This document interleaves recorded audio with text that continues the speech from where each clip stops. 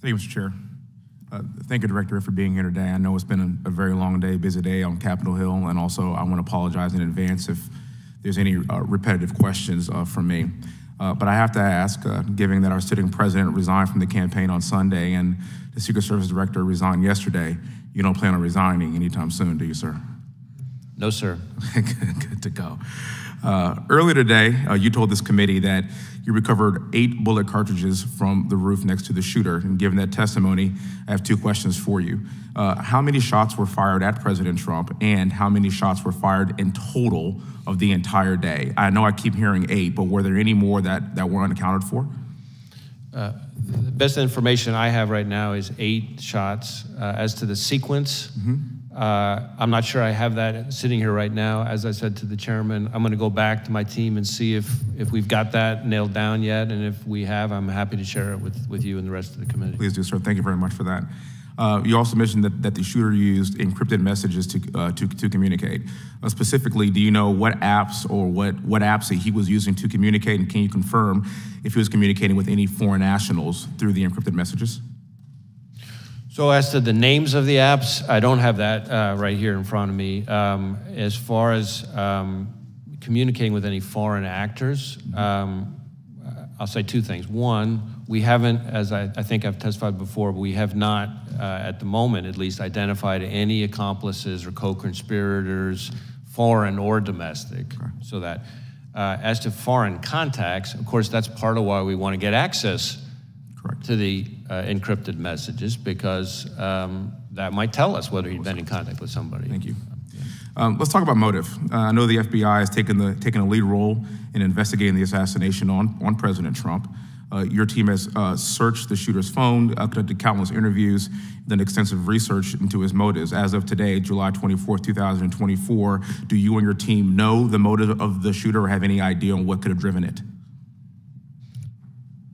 Well, know and have any idea are two very different things. Okay. We do not know the motive. That is obviously one of the central questions in our investigation. And it's been very frustrating to us that a lot of the usual kind of low-hanging fruit places that we would find at have not yielded significant clues about his motive. Okay. Having said that, we have seen indications that he was interested in public figures.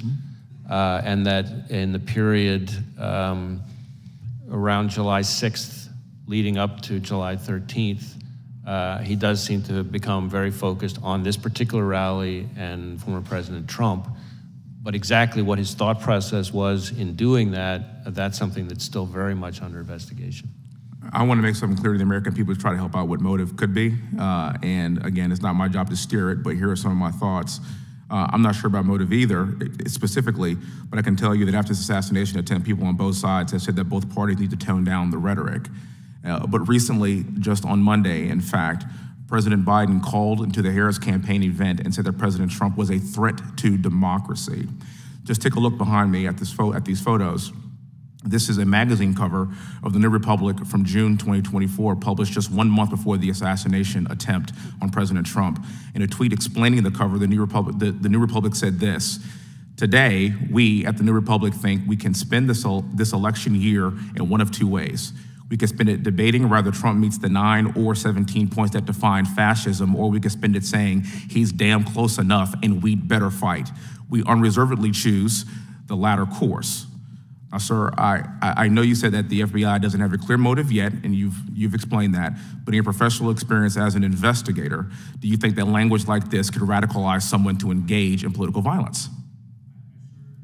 I certainly understand the point of the question. What I would tell you is that, respectfully, I don't think it's appropriate for me as FBI director to be characterizing or engaging in public commentary on specific people's rhetoric, and that's because it's not that I don't understand why you're raising the question, but I'm saying that in my role, I have to be very careful to make sure we speak through our work, and we speak through our cases and our intelligence products, not the FBI director chiming in the public square on different people's political commentary. I understand. For the record, there was an assassination attempt on an American president, and I will be asking these same questions even if it were President Biden. And my message to the American people is that we need to do better. I yield back the rest of my time, and thank you for being here, sir. I know it's been a very long day.